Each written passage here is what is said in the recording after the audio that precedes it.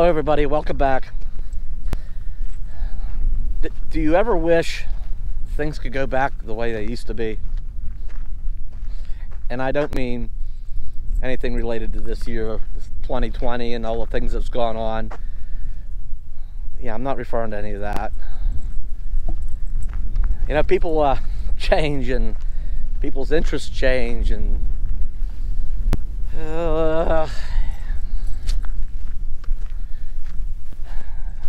it's been a trying season out here this year, and that's where I'm at. I wish things could go back the way they used to be, but I don't think they are anytime soon. And yeah, what I just said about people change and their interests change and the things they do and or want to do and who they do them with, and things change. So sometimes there comes a time when enough's enough and it's time to move on. Don't know what else to say about that right now. I'll probably just leave it at that. So we're gonna go somewhere new today. Somewhere we haven't been before, and we're actually south of Quartzsite, headed south on 95 towards Yuma. But we're gonna get off of this road and take a little detour somewhere we haven't been before. And it's supposed to be beautiful, new and beautiful. I think that's the thing to do. Letting Bella out here. And we may run into some friends out here. Not a bunch of them. Just a couple. What do you say, Bella? No, come on this way. Bella just out taking care of some things. We just stopped at this little pull-off over here. This was called the, I think it's still called the Stone Cabin, but it doesn't look like it's made out of stone. At some point, I think they put a new, kind of like a plaster or a mortar coating on it. Doesn't look as rustic as when it was stone. Still a little sign up on the corner of the building that says Oasis. And they did a little, since the last time we were by here, they did some excavating around the building here. There were what was left of some old gas pumps in front of it. Maybe they plan on reviving this place or something.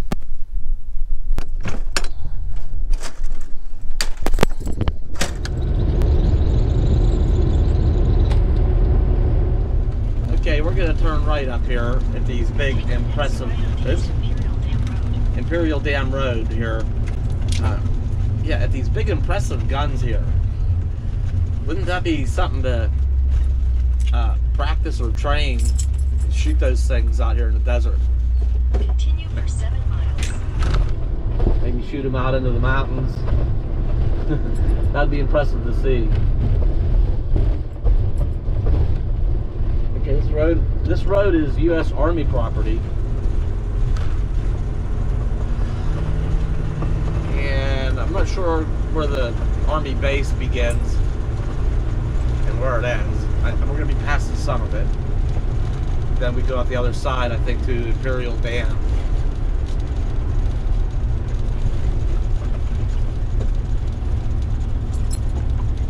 They do have a visitor center here. I would imagine if there's any inside tours or anything, that stuff's all probably closed. They may have some things outside here though. We're going to turn in here a minute at the Visitor Control Center. That's what the sign said back there. I guess that's where they control the visitors.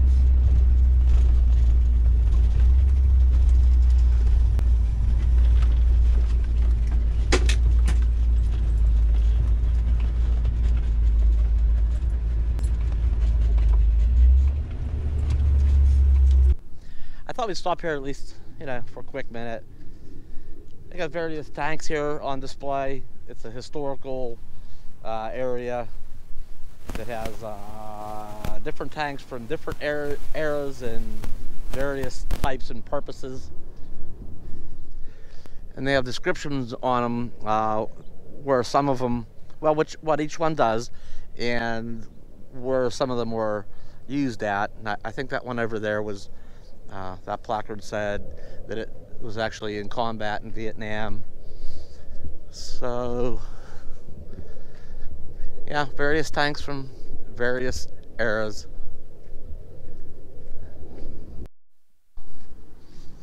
I wonder how they came up with the name Honest John Rocket. Honest John.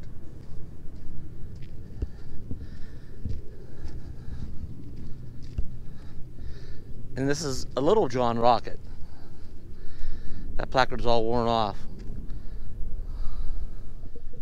And that is a M386 launcher. The 762 mm rocket. I guess that means millimeter. 762 millimeter rocket, truck mounted. And some other guns out here.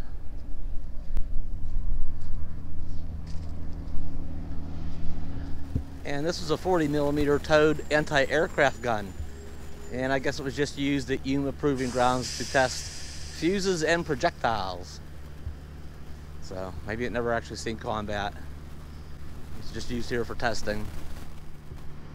And same thing here. This one here was also used for testing. With 4.5 inch towed multiple rocket launcher.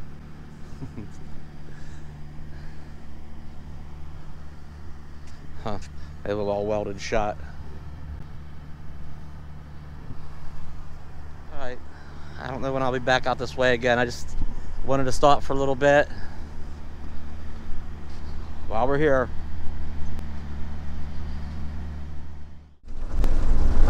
We're going to move on here. I should probably clarify something I said about, people's interests changing. That includes my own. Maybe I wanted to explore some other interests. But my main interest, I think, in traveling, even before I started RVing, whether it's out my motorcycle or my pickup truck, I've always had, like being out on an adventure and exploring. So that hasn't changed. I'll probably revert back to that, more solo and doing what I like to do. I may have explored out here with more people and going around the different events, RVing events or nomad events out here. I may have explored that fully. I don't think I need to explore that anymore. At least not to the extent that I have been. Alright, we're going to get on out here to, I think it's called Senator Wash, to be more specific. It's in the Imperial Dam area. So we'll get down here and see if we can find it.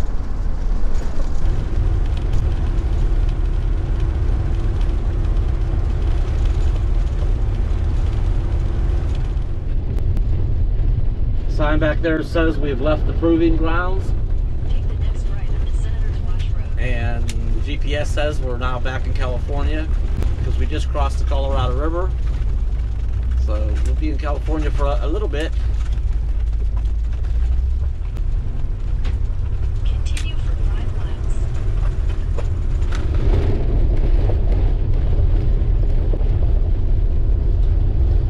I think that's free camping up there on the left. Oh, and the right. I think that's all BLM camping. And I think where we're going is actually a fee area.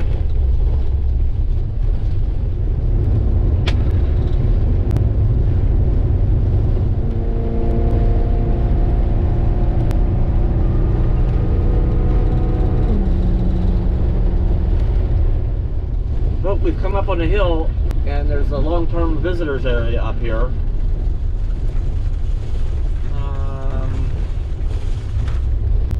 Sure the fee station, the pay station is.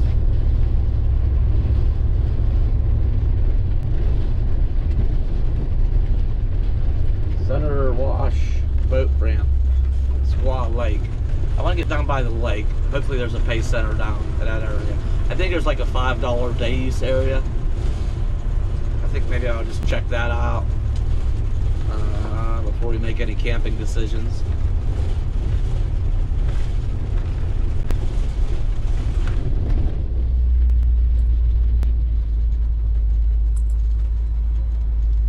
Well, here is some of the lake, and I see RVs around the different places. I want to see if we can find a place to camp down here somewhere, maybe, or at least hang out for a while.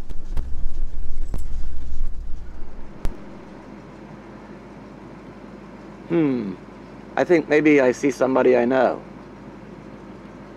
Could that be Terry and Scott? I think it is. A little fuzzy here on the screen.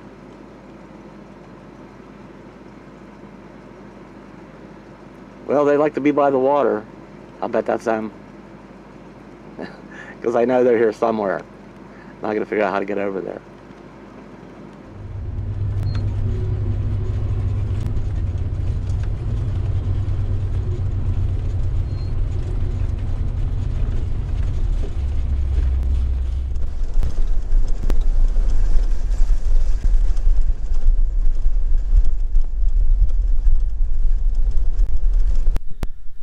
We did find the water and Terry and Scott, and I wanted to get the RV down there and into a spot and make sure I had cell service, because I heard it was real spotty out here, and it is. We come out here, I didn't have any until just as I pulled into the spot down there. All of a sudden I had 2 bars. So that's good. So we're gonna stay a night, and I got the e-bike off. I thought I'll ride back up here to where you pay the fee, and all the signs indicated that I could pay the fee out here, but now I don't know if it's a, your honor system, and well, no, you got to display a permit in your windshield or side window, but the box that has the envelopes and all that stuff is gone. Now it says to go pay at the South Shore BLM office or LTVA office. So that's actually quite a ways back. It was a lot longer than I thought, and rougher roads and turns and hills. I don't know if I feel like taking the e-bike all the way back there. Some of it, even though it's the e-bike, there's some hills actually. I mean, it's gonna take some. And I just fully charged my battery recently. I don't know if I want to run my battery down. I might get the motorcycle off and go on it. It needs run. I think it's due to be run. I don't know yet. So there is a $10 day use fee, $15 for overnight, or a $75 annual pass. And I think that allows you to use this area for, and we're going to go down and see it here in a minute. It's just a beautiful area down here. We'll go down there in a minute. $75 annual pass fee. I think you can use this, yeah, you can use this area for up to 14 days. And then you do have to go somewhere else for, I don't know, maybe 14 more days, but then you can keep coming back here all year long. So, and I think it allows you some, able to use the LTV, the regular LTVA areas. They're not to stay at them, but to use their facilities like water and dump stations and other areas. So yeah, well, explanation of where your fees go from operational costs and repair and maintenance, and there's some of that going on that we'll be passing. Yeah, attention, this station is closed. Please use the pay station at the South Shore located across from the contact station. Eh, boy. Alright. Good old e-bike. What's nice is some of that recreational fees, yeah, they go into the repair and maintenance, and it's really nice. Well, just wait and see what they've done down here. You'll see when we get there. Yes, and this is the Senator Wash North Shore Recreation Area. Yeah, entering recreation fee area, permit required. I stayed to the left and went down that road, but I'm gonna take this other way. It comes out the same spot, just so we can see a couple things here.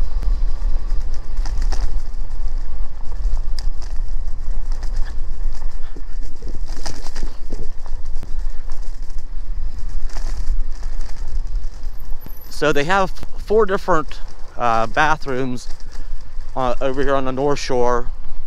Vault toilets.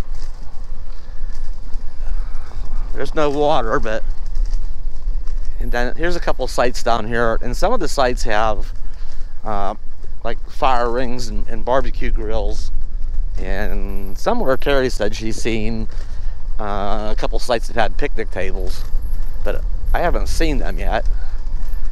But look, somebody's got a big Class A there. There's a big fifth wheel and a Class C. So, the roads look a little treacherous, but if you take your time and watch what you're doing, you can get down here. A couple old fire rings over there.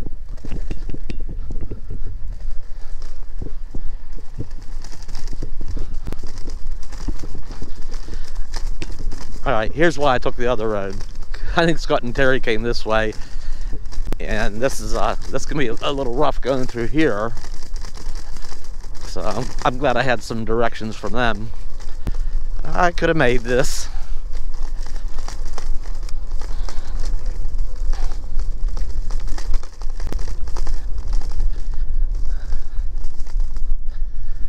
Okay, let's go over to the bigger part of the lake. These are just little inlets.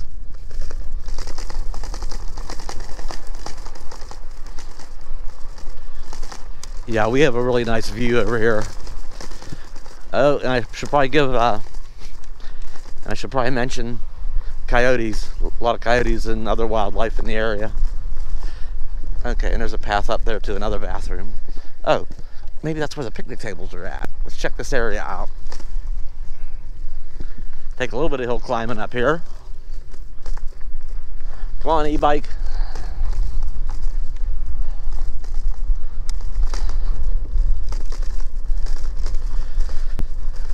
No, pretty much just room to turn around up here. I think if you camped, you might block people if they come up and want to turn around. There's one little spot back there. I guess you could go up there. You have a pretty nice view.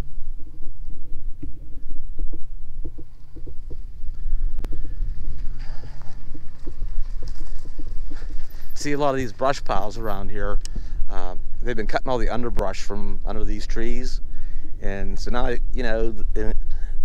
increases the view, and too, a nice breeze kind of moves through here a lot better too. And there's more of that. Oh, and from all the trimming, there's a bunch of piles of firewood around too. There's a little camp spot with some firewood, but there's bigger piles. We got a pretty nice stock of firewood down where we're at.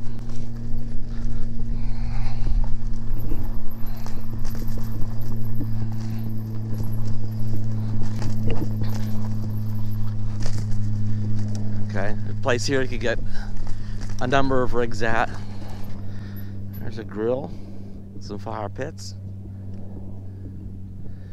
and that's our neighbor over there, and we're on the other side of those people there.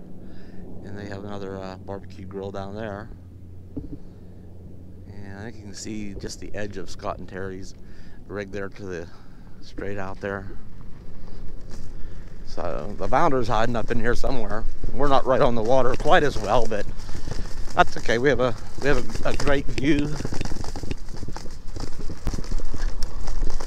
There's the bounder in the trees. Yeah, more brush piles. Where's our firewood at? Okay, there's some firewood. Some of it's bigger and needs split, and some of it is smaller and is ready to go. There's 2 more piles of firewood and brush, and there's a bunch over here.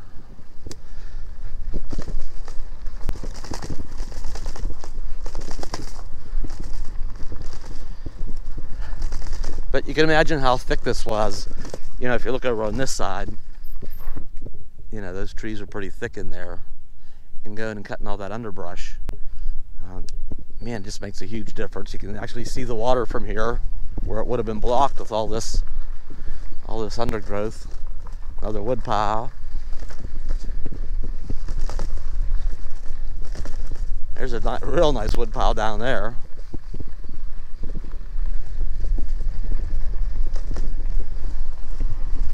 There's a lot of quail around.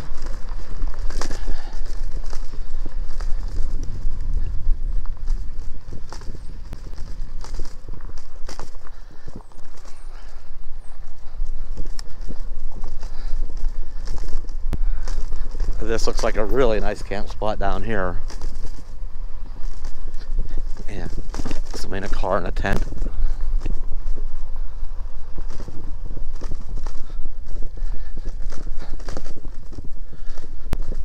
There we go. Wow, side by side in the fifth wheel whole way back here. Some kayaks. I think this is the end of the road.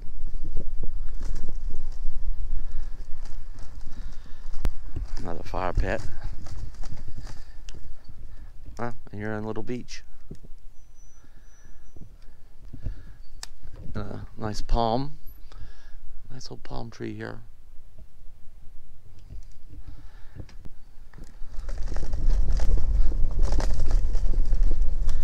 Another fire ring.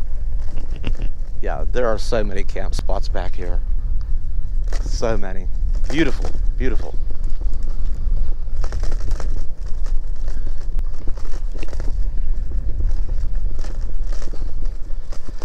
Yeah, looks like still a lot of cleanup work yet. There's still a lot of trees to trim and a lot of brush that's already cut that needs cleaned up. They got their work cut out for them. Now, I don't know. Oh, wow. Wow. This is pretty awesome. Kind of a dead end here. Access to the water. The water is so clear. Nice fire ring. Just a little one. Plenty of firewood. There's places that just zigzag all through here. And you can go down in there for another spot.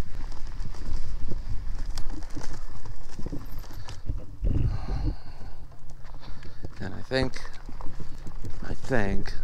let me see here. Now this is just a turnaround. And I guess this is the river that creates that's dammed up. I guess this is the supply. There's a guy down there sitting in a lawn chair. I'm guessing his camp is just down around the corner there.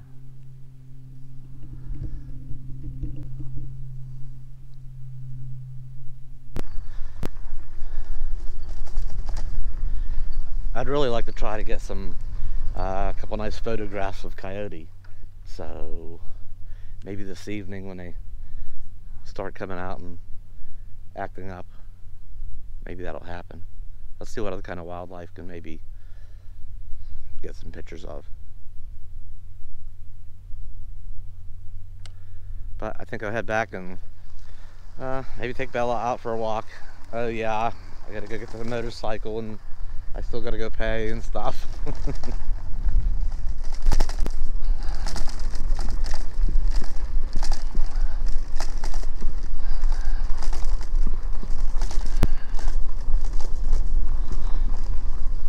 We're gonna jump ahead a little bit. I did take the motorcycle for a ride over to the South Shore and paid our fees. And then we came back, took advantage of some of the firewood that was here, and had a nice fire, and Terry had made a nice dinner. And it was nice to sit around the campfire, really quiet out here. It was a really nice evening. Bella, she went down to the water and played around a little bit. She really liked that. And it was nice to get all of the dust. Bella collects so much dust out here in the desert at times that she's like a big powder puff. She's all dusty looking, and if you pat her, a whole dust cloud comes off of her. So it was nice that she played around in the water and got washed off pretty nice. Speaking of Bella, yeah, she loves going down to the water. She's never one to go in deep enough to go swimming. She'll only go like shoulder deep. And this is nice, you know, there's grasses growing. Don't see a whole lot of that in the desert. Come on, girl, this way.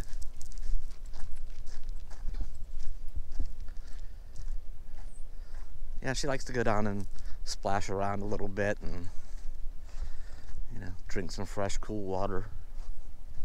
Come on, this way. Come on, girl.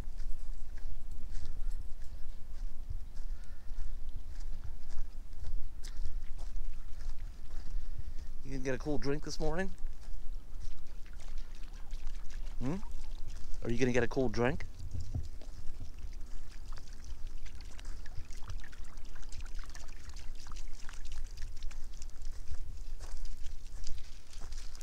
All right.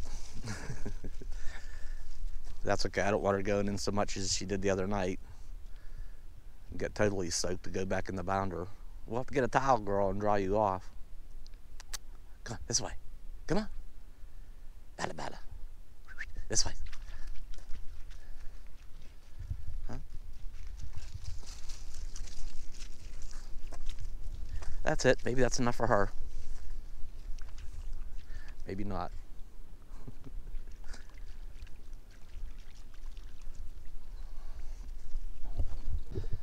You know, the other thing that keeps some of the dust down is there's actually moisture in the air here by the, you know, by the water. There's dew on things this morning. So the dust isn't so bad around here. But I do need to get these packed up this morning, get these all loaded up and strapped down. We are going to get out of here this morning. Had I known this place was here, you know, earlier, I'd been here sooner. It's been nice here. A nice break from all the dusty desert. And, you know, there's more green around here being right by the water. The trees are bigger and greener, and, you know, it's kind of hilly in through here, just kind of a different landscape. It's been nice here. So, anyway, we're going to get heading out of here today, and I don't know what's up next. We're going to go down to Yuma and go shopping, and then I have no idea what direction we're headed. I have an idea, but we're going to save that for another video. I hope you like this place as well. Thanks for coming along. As always, like, comment, share, and subscribe. I'll see you next time.